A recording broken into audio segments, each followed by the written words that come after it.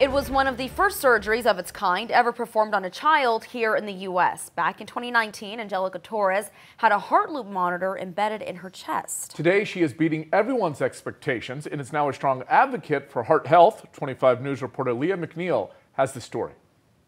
Should we raise it down to 8?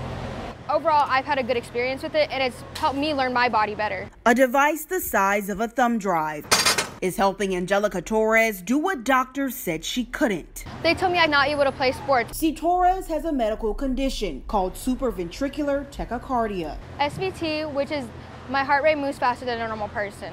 And then LVHT is the left side of my heart is weakened due to the overworking of the SVT.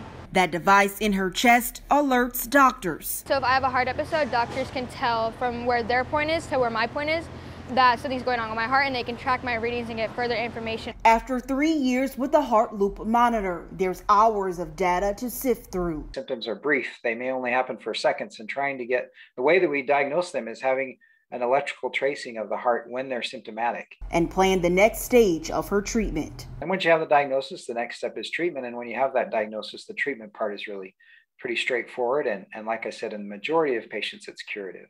But Torres isn't slowing down. In future time, I may be cured from my disease, but at the moment there is no cure. But it lets me know that I'm working towards a better cause. She's busy raising money and advocating for heart health. Reporting in Copperas Cove, Leah McNeil, 25 News. All right, Leah, thank you.